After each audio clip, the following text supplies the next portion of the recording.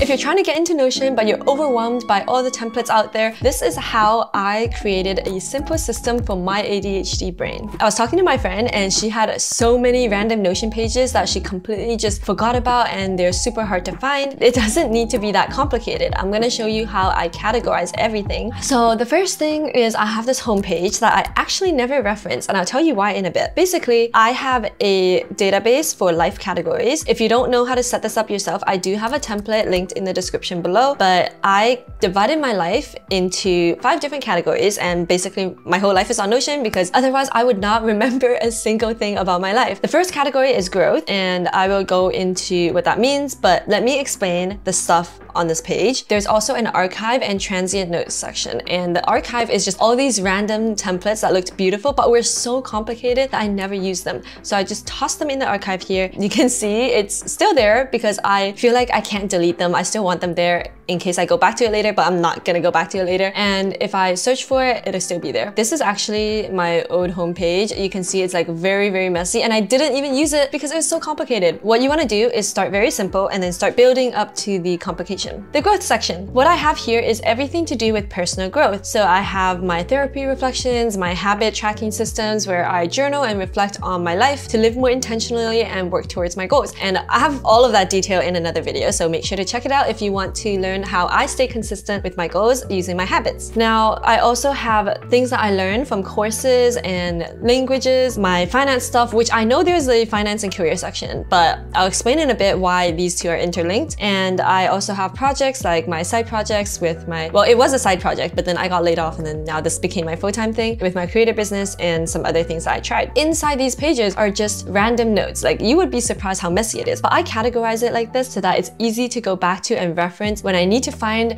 a page that I haven't looked at in a while. For the career and finance section, you'll notice that I interlinked some pages. So some things I think make sense in both growth and career and finance. That's just how it makes sense for my brain. So I built it this way where I can reference the same pages in these two sections. So you can see with my creator business, I actually created the page in the growth section, but then I linked to that page in the finance and career section as well. And all of my learnings from my work is also here. This is the video that made me go viral, but I think if you look into it, it's actually surprising that sometimes it's just a note. Like, it does not need to be complicated. You can turn your Notion into something so simple that works for you. Just let go of these misconceptions that you have about that your Notion needs to be super aesthetic or everything needs to be filled out perfectly. Once you're okay with it being a draft and it being imperfect, you will go so much further. I actually have a bunch of stuff on the side here for pages that I reference very often, and that's why I actually never go back to the home page, because to access that page, I have to click into creativity, which is my hobbies, travel, and then moving to Australia. Like, that's too much. So instead, what I have is just have it on the side here. And this is only for pages that I reference very often,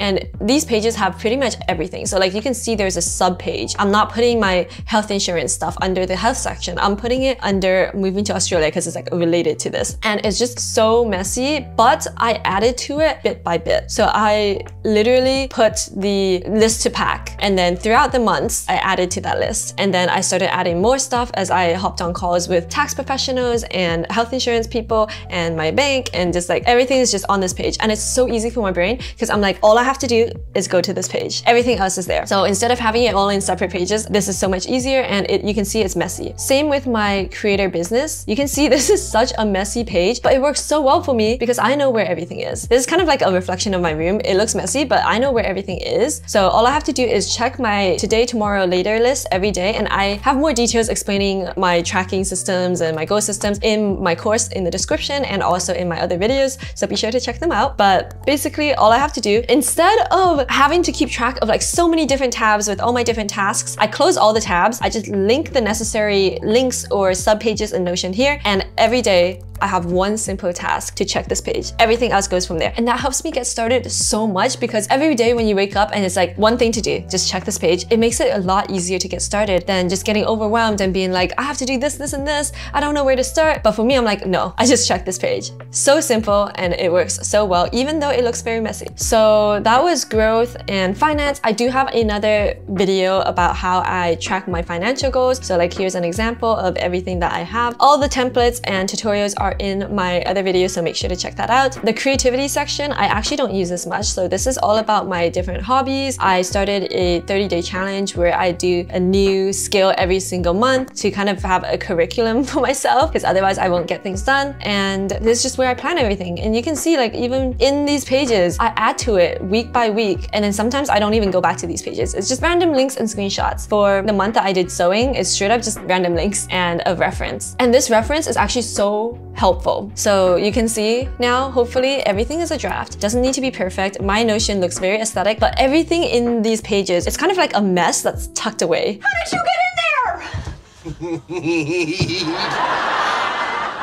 You're messy. So with the health section, again, everything is very messy. I'm just dumping a bunch of links here. And like, for example, if I am doing a marathon training plan, I will actually make a new page for it. And then when that's done, I drag it into old training plans, so it's still tidy and just like tucked out of the way. Now for my social section, this is everything to do with relationships. This is where I plan gifts and things for other people, for my relationship, for my friendships. And an example is this murder mystery gift that I made my friend. I literally started with just a simple brain dump. This is how I always start. I just have a brain dump, and as I go about it, I just add more stuff to the bottom of the page. And you can see it's so messy. There's so much going on here, but it works so well for me. That's how I basically made the entire thing in like 35 hours. It was a big project. The story had a lot of twists and I had to make all the puzzles and stuff, but this Notion page was my point of reference, and you can see it's so messy, but it works for my brain. Don't feel pressure to make a beautiful Notion page that's super aesthetic. Like, mine is messy and it works very well. So once you have that mindset change, I think you will finally be able to unlock creating a Notion system that actually works for you and your brain, instead of just copying templates and trying so hard to make something work for you, but it doesn't really work for you, and then you feel like a failure. Because I feel like for ADHD people, you try so hard to be neurotypical. You're like, why can't I just put away my laundry? You know, it's so easy for other people. Like, why do I have to